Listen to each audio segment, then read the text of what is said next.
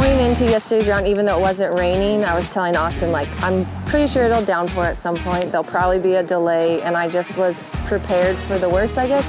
I just didn't want that to affect how I played or my mindset, because I feel so great about my game and how my mental game is. I just was kind of like, I'm gonna just, you know, kind of go with the punches, just do whatever I have to do, not complain, just focus on my game. I knew that I had to shoot one down to be on lead card going into the next round, so I was like, all I gotta do is just get one birdie and one birdie again. Just keep, that's all I had to do. So that's what my game plan was going in for today, and just if I messed up on a hole, just shove it off and then get the next hole.